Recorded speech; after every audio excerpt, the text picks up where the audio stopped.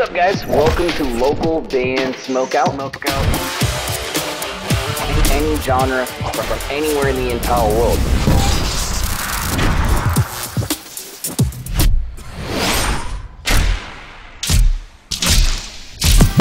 I want to hear your music. Just a little bit more, like right there. Ladies and gentlemen, Hard Divided! Yeah, hell yeah! What's up, guys? How are you, brother? Good, yourself? I am doing fantastic. So, Godless comes out on March 15th. Are you excited? Are you excited for this? Very excited. How many albums have you released up to this point now? I have done 3 albums prior with my old production team. So this will be the first one with New Year's. So this is fourth album out. Yes. That is awesome. Why did you title it Godless? The title, how do I answer that in a good way? I wanted this album to sort of personify feelings of you got me. Hang on, let me try to think of someone's gonna ask you that, so I figured it'd be easier if I asked you first. I wanted something that sort of encompasses the whole meaning behind the album, which is when you're feeling down and you always pray for a better day and you feel like no one's above watching over you, so you feel like no one's got your back, that there is no one above who's going to answer all your prayers. That's where the Godless title came from. Gotcha. Is there a song that's on it that you haven't let anyone hear yet that you feel like a little bit more proud of this one, or you're kind of just waiting for everyone to hear this one track? There is one titled Weight of It All that I'm really proud of. You already heard Enough. That one I'm really proud of as well. And Life is probably my favorite off the track.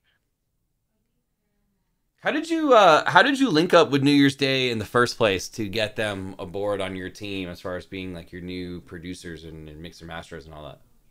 So that was a whole fever dream for me. I was sitting at work and they had posted that their new song, which isn't new anymore, but Hurts Like Hell had reached like 500,000 streams or something big like that. And I had noticed that Jeremy Valentine, one of their guitarists, had followed me. So I swiped up on the story and I replied like, "Congrats, well deserved," or something along the lines of that. And next thing you know, he replies to me and I'm sitting at my desk at work and I'm like kind of fangirling over it because, you know, that's like an interaction that you just don't expect. And I'm like, oh, wow. Next thing you know, I forget how exactly the conversation developed, but somehow I mentioned my music, and then he wanted to hear a demo after I was explaining to him that I was writing music, but I wanted to sort of step up the production on it to get it to the next level. He replied back saying that he does mixing and mastering, and then offered to take me under his wing. And at that point, I was completely beside myself. I rushed home from work as fast as I could to like email him a track that I had ready to go to my old team. And I'm like, here, take it. So excited. And it came back, and it was that song's called Dream of the Dead. And I remember hearing it for the first time, how much improvement was on the track. So from there, I knew to stay with them. What artists in particular were you jamming when you started to write this album? For inspiration, stuff like that. My inspiration's always, this is going to sound kind of cheesy, but my favorite band is Motionless in White. I saw them first in 2016 around Halloween. I remember the feeling of being in the crowd and making connections with his lyrics. Other bands that I would say are influenced for this album, the Amity Affliction. I feel like this album shares a lot of their darker vibes. I always say that my instruments wise, it's very Linkin Park, where it's very simple chords. It's not a lot of solos and fast playing. It's more like harder riffs and and power chords and stuff like that. Okay. I've seen some of your live footage, and in it, I didn't notice if you were playing guitar while you're performing. Do you do that at some of your shows, or is it more just like frontman stuff? It's more just frontman stuff, and I have the backing tracks. You don't ever like anticipate busting out the guitar for some of your shows? Maybe in a future show. For now, I find it's easier for me to get on stage and just have the mic and not have to worry about playing and singing. I still need to work on the coordination of that skill of playing and singing at the same time. I also feel like I can have more interaction with the crowd if I don't have the luggage of the instrument with me. I got you. So you said that you did bring the hot sauce. I know you're really familiar with this next part, how it works. What you got? Frank's. No, it's I picked this up yesterday because I made chili. It's the Frank's wing sauce. Cool. I'm gonna go ghost pepper blueberry today. But you know how it works. So what are we looking up? I'm a giant nerd and I totally own that. Can we look up some Pokemon trivia? Cool. I totally own up to the nerd I am. Let's do it. I bought my son a Pokemon poster this morning. You know, I shit you not. I've been watching YouTube videos of these older cards that are worth like a shit ton, and I had an old collection up in my attic, and I brought the collection down. I was going through it, and I found a few cards that were worth a few hundred. I'm like, oh my goodness gracious. What do you right away sleeve them? Are they in good condition? I did buy sleeves for the ones that I found in my collection that were worth some money. And I checked a bunch of eBay listings to make sure that I wasn't like fooling myself, but I was pretty excited. I looked at my girlfriend. Oh, yeah. My bad. I don't know if you've seen the Pokemon movie that came out in 2000. I'm not too familiar with that one, but we can, whatever you pull up. We can try it. Okay, we're gonna try it. Here we go. Oh, my Stream Deck buttons are frozen, so I'll fix that here in a second. But usually make a big old noise. Okay, Pokemon trivia. Name the 3 islands Ash must travel to in order to get all 3 treasures. I can't. It's actually kind of an easy one though, but it's Fire, Ice, and Lightning as the name of the islands. Oh, that makes sense. All right. Yeah. Cheers.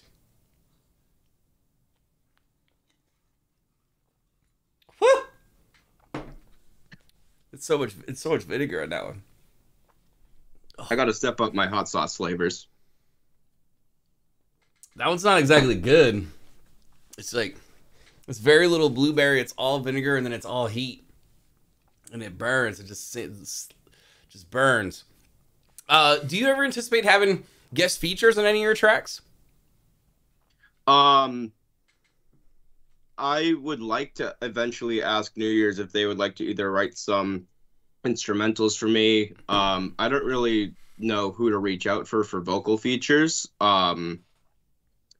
I think Ricky Armelino does features. I'm not sure what his rates are, but I would reach out to him. I've talked to him before on Instagram a few times. And possibly in the far future, if success comes my way, asking New Year's if Ashley would want to do something with me if I got to that level. That's awesome. Actually, Ricky's manager wrote me the other day and had me add something to his interview that we did like 2 years ago. She's like, "Can you add this link?" And I was like, "Oh, that's so random. No one does that," but I added it. JB wants to know, have you ever dabbled in any other genres, or has metal always been your main thing? Metal's always been my main thing. I do kind of, in some songs, do the new metal thing where I bring some spoken word or rap into the songs. So I don't really know how to classify my music. Where can we hear? Where can we hear one of those where you rap in the song? I think Broken has a little bit of it. I think Where the Bones Lie has some of the spoken words in the beginning of it. Is that something you think you're gonna bring back though? Like in one of the newer tracks, you got like a heavy section, then out of nowhere, just like a hip hop flow section. That'd be cool. I think that'd be badass, dude. What do you have planned in 2024? Like, what happens March 16th and beyond? Right now, I'm trying to get some shows lined up. You mentioned the website Get Gigs a few weeks ago, so I logged on to that website and I'm trying to network through there right now. It's hard finding shows when you're a solo guy. Everyone wants full bands. So I try my best to do my little live streams and post on YouTube as much as I can to get my name out there. No plans on ever having like a full band. I do like the solo gig right now. I'm a little afraid to venture off and join a full band just because I like the direction I'm going in. And I don't want to have to deal with the drama of people clashing over creative differences or people leaving the band. All of my friends that are in bands right now, they've had a lot of drama, and I've seen kind of the downs of it. So I really am fortunate that I'm able to just do things my way. But I would be totally open to it in the future if I was able to find people that I really vibe with. Hell yeah. All the rest of the Pokemon trivia is like about the video games. I don't know if that counts. Yeah, we could do the video games. Is there a particular Pokemon video game? I mean, it's got the Game Boy ones. It's got them all. Surprise me. All right. Have you played all the Game Boy ones? Majority, yeah. All right. I'm gonna go with Gold, Silver, Crystal. I'm just gonna look up something in Gold, Silver, Crystal, and see what happens. I haven't played those, but we'll see if I can come up with the answer. How many more singles are you planning on releasing from Godless? So I was actually just gonna do the two. I was gonna do Where the Bones Lie, and I was gonna do Wait. And then you mentioned that Godless should have been a single, and I kind of agreed with that. So we dropped Godless today, 2 weeks before the full album. Is there any particular reason you picked March 15th? Like, does that date have a significance, or is that just It doesn't have any significance. I think that for the size of the band that I am right now, I tried to project my release a little too far into the future. It was going to come out late April, and I think I wanted to tighten the release date a little bit just to get the music out faster. Gotcha. All right. In Pokemon, what did it say? Gold, silver, crystal. Your trivia question is, what type of Pokemon is Sudowoodo? It is a rock type. That is correct. Well done. It's weird without all the buttons, but that is correct. One more of this. I'll still drink it. We'll do it. Hell yeah. Cheers. Oh, it's instantly hot again. Instantly hot again. What kind of guitar is your purple guitar that you mostly use? So the musicians and the guitarists in the chat are gonna probably hate me. I use a custom company out of California in Escondido called Kiesel. They've been around forever, and they do completely custom instruments. They're kind of a controversial company because some people on YouTube say that they get terrible customer service and that their instruments come with flaws and defects. I haven't run into that issue. Basically, you go on their website, they have a builder. You can make the guitar to your specs down to a T.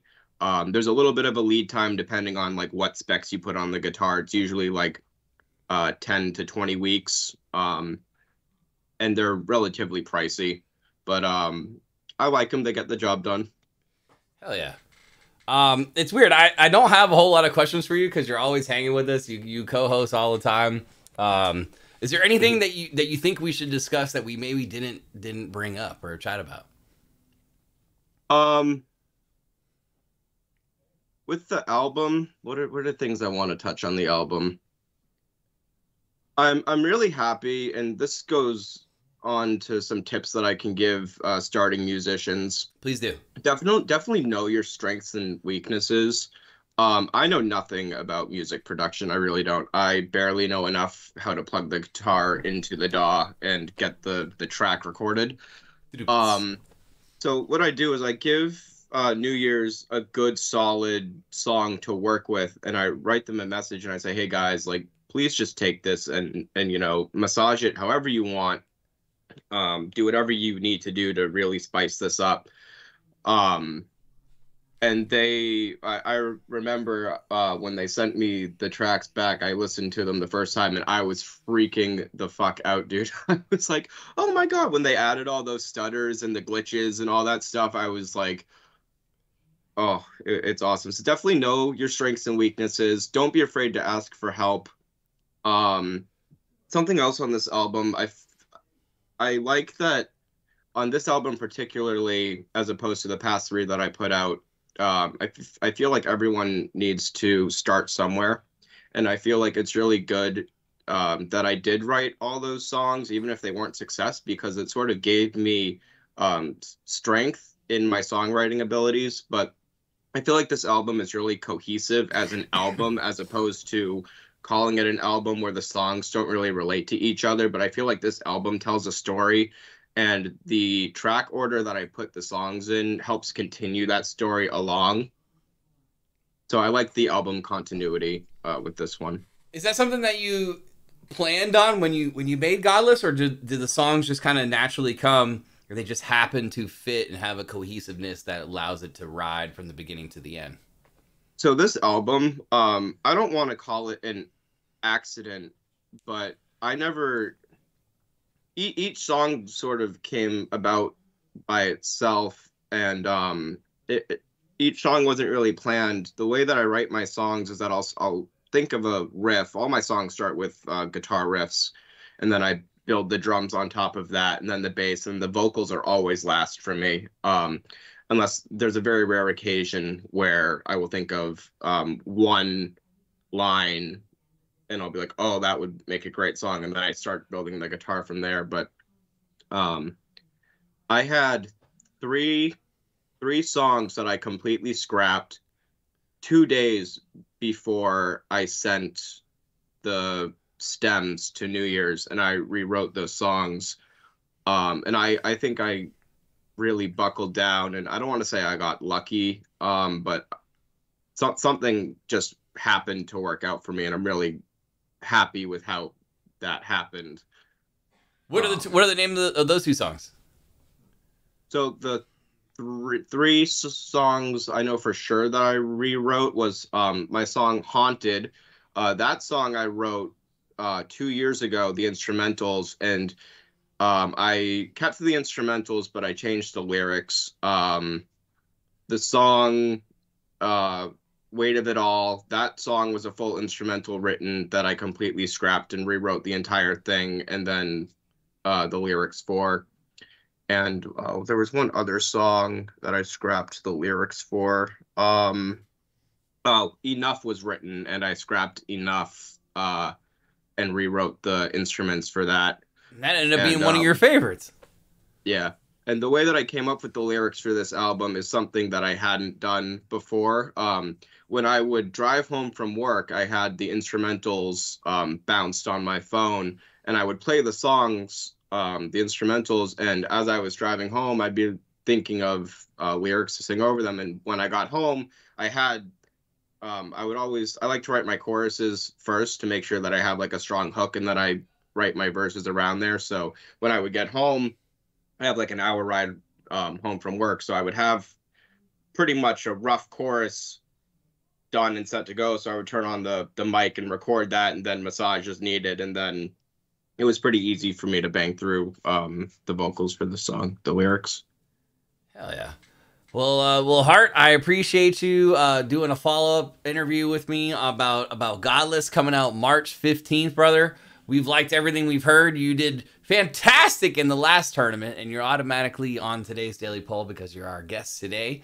But we love you, sir. Thanks for swinging by. March 15th, Godless drops. Make sure to check it out. Enjoy the rest of your day, brother, and I appreciate you. All right. Thank you, guys. Thank you, BG. My pleasure. My buttons don't work, so I can't hit the hell yes and all that jazz. But cheers, man. Enjoy the rest of your day, and thanks again for kicking it. All right. Thank you.